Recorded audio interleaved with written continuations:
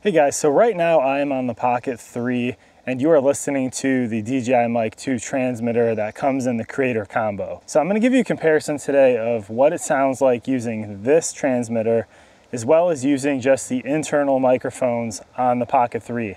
There are actually 3 different internal microphones located up on the handle. You do have to be careful that you don't cover those up, so we will talk about that as well.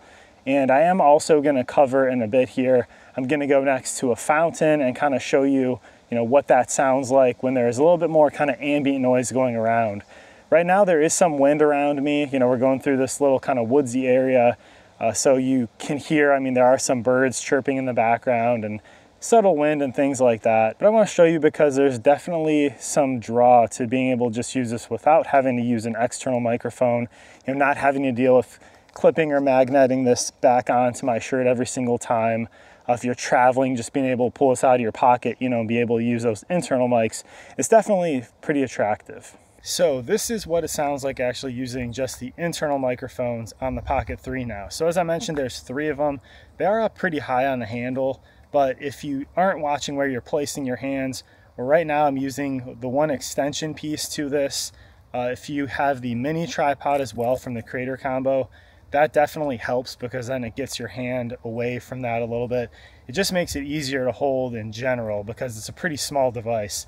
I don't have the biggest hands, and I think if you're someone who does have big hands, it's definitely going to be kind of hard to try to hold this without covering up the microphones. I've seen countless other creators that use this for like vlogging and that, cover up the microphones, and it definitely does mess up your audio. You could really hear it. So here we are again, just to show you back to the DJI Mic 2 transmitter. So that is where the audio is now coming from again. So as I mentioned, you just have to kind of think about your process a little more if you're using this transmitter.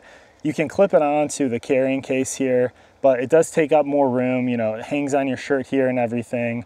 It's going to sound probably a little bit better, but for run and gun type setups, if you want to just be able to pull this out and start using it, it's a little bit more cumbersome. It's just another thing you have to do. You also have to consider if you're going to turn that microphone on and off every time you're placing it, or if you kind of just leave it on as you're out and about then. Here's one more test out in the open. This is with a little bit of wind actively going on right now, and this is on the DJI Mic 2 transmitter. And here's with just the internal microphones of the Osmo Pocket 3. There's a little bit of light breeze going on at the moment.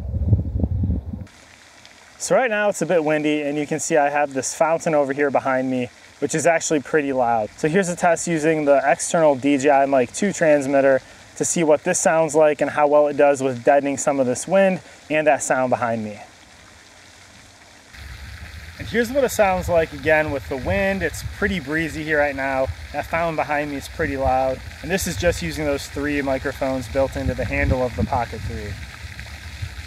So let me know what you think about the difference between using an external mic like this and using the internal mics of the DJI Pocket 3. I think a big thing it comes down to is whether or not you're getting that Creator combo and you're getting this microphone included. I did because I'm going to use this for more professional purposes and product reviews and things like that.